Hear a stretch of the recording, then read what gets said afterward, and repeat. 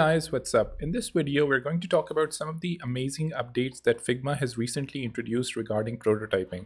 This update was released yesterday on the February 27th, and I can see a bunch of people already making videos about them. And they're trying to talk about like, hey, this feature is really cool or this one is really cool. But what we're going to be doing in this video is ideally going through all of the different updates that are there, understand them, and obviously start using them.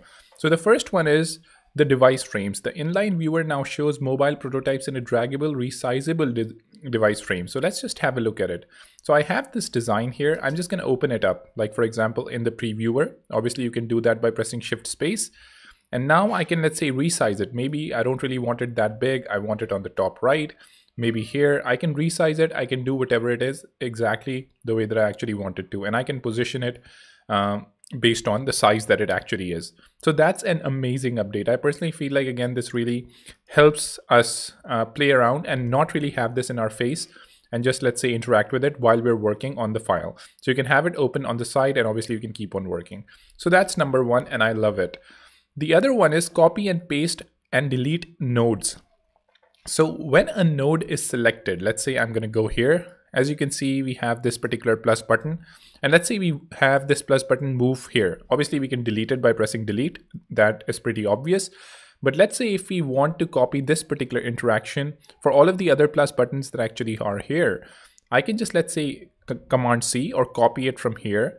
And I can select all of these different plus buttons in my prototype. Like for example, I can just press Shift and I can select all of them and I can press Command V. And as you can see, all of these are now going to be linked. So I can easily just copy and paste my interactions, which is pretty cool as well.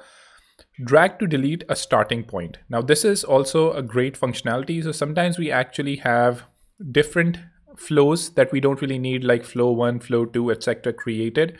And it's hard to delete them because you actually can't really delete them from here. Obviously you can go and press minus, but it's not as obvious, right? And let me just add it once again. Or you have to deselect everything. You have to go here and then you can click on it and then press delete. Obviously that's not easy as well. So if you want to delete it, you can just hold it, press it outside and delete it. Pretty simple as that. You don't have to go anywhere or anything. It's just easily deleted. Similarly, I can just delete this one as well, which is pretty cool.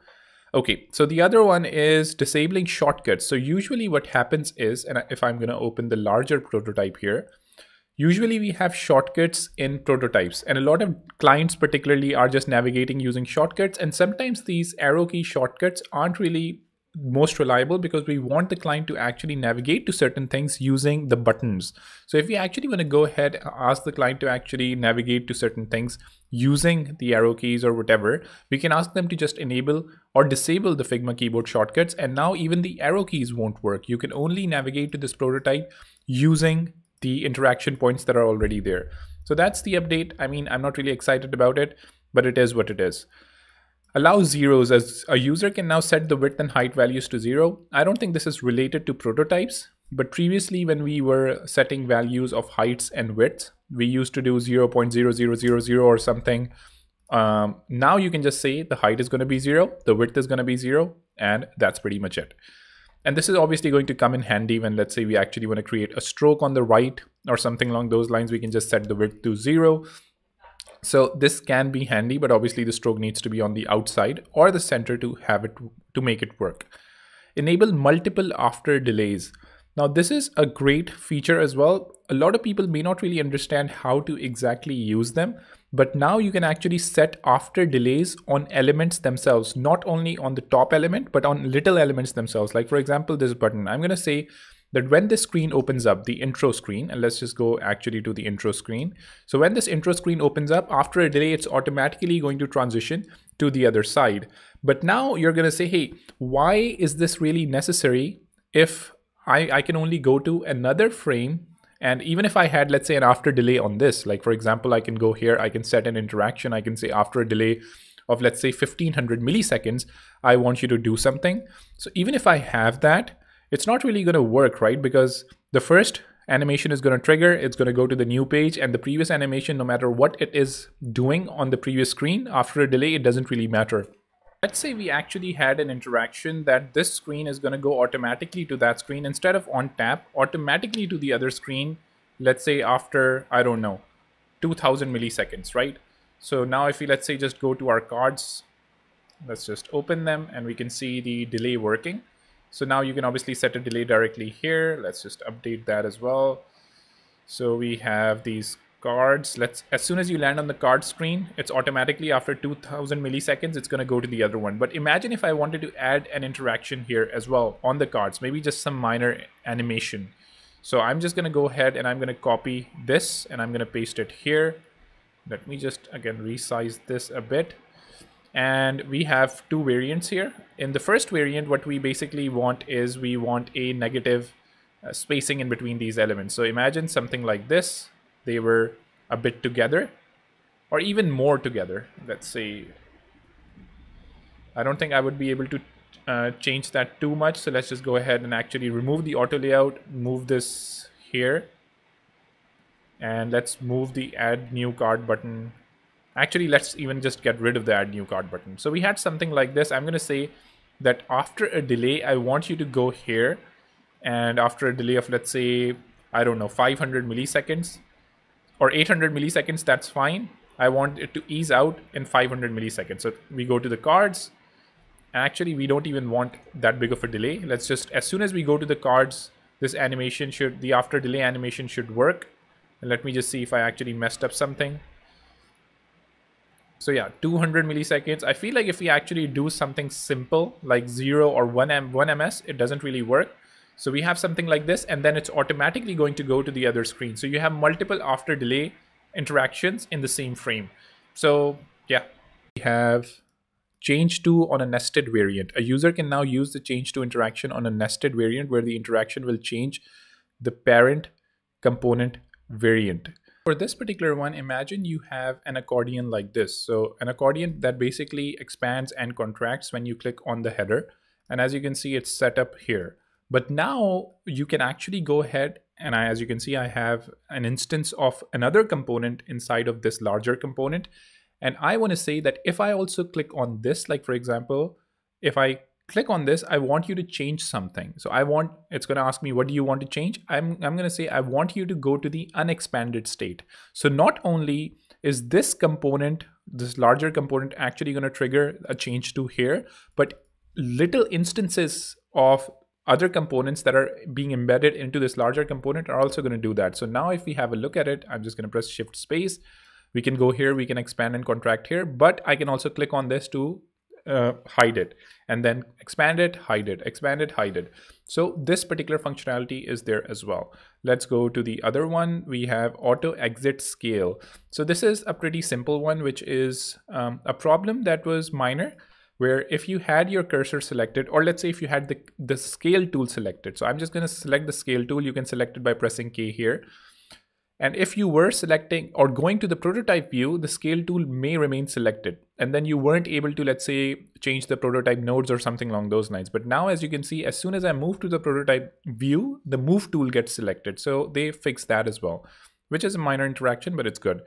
Copy link of a selected flow. A new copy link icon button has been added next to the flow label. So obviously this is pretty simple. You have the flow copy link here as well. You can just copy links directly to specific flows and share them. Similarly, if you're here, you can also right click and say copy link to a flow, and it's going to copy that particular link. So if a client pastes it, they're going to land particularly on that flow as well. So that's that.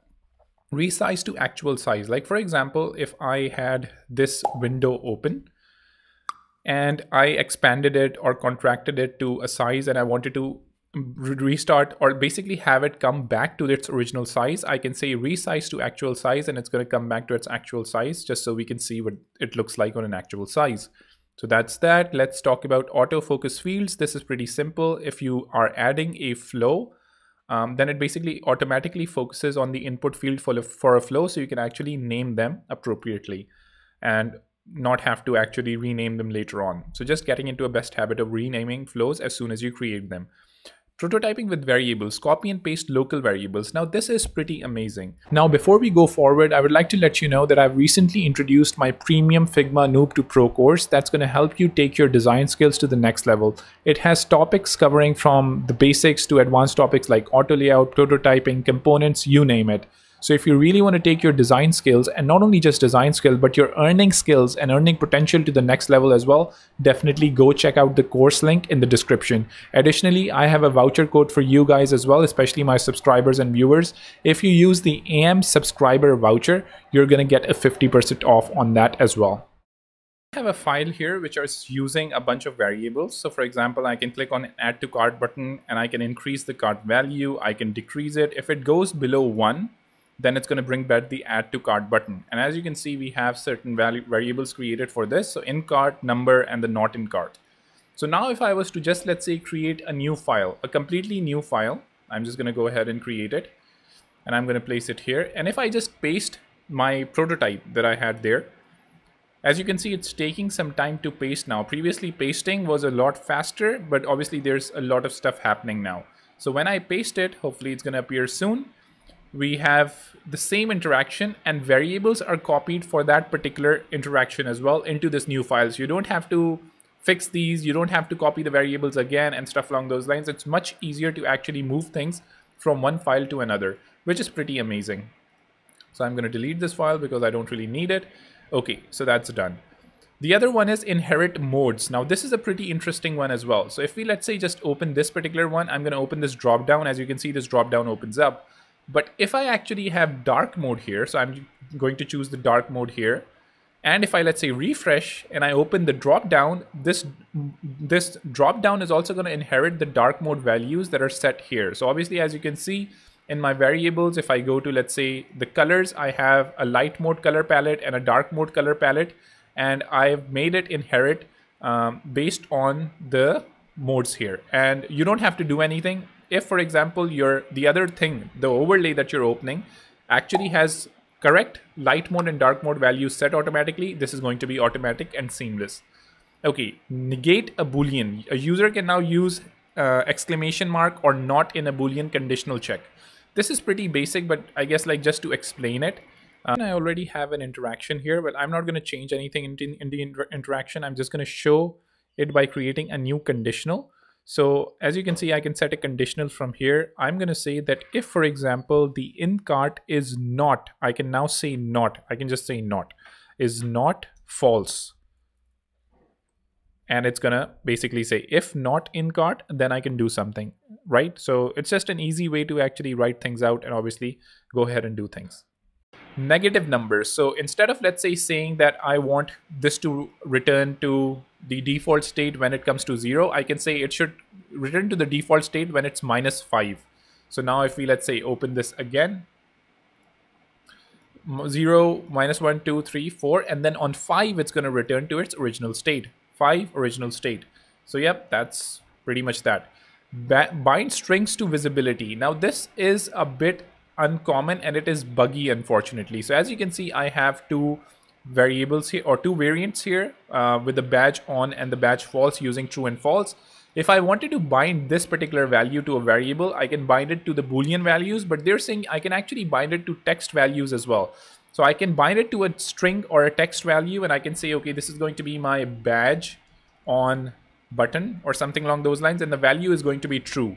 So if I do that, as you can see, and create the variable, it's now going to be linked to that particular text.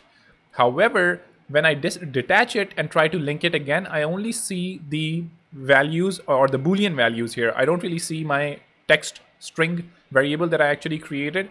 So it's not completely functional, because if I go here, let's say to my collection, this is the badge on button, and it has a value of true, but it doesn't really appear there. So obviously that's not working as intended. Apart from that, they had amazing performance updates, and it says it has 22% less spinners in key use cases.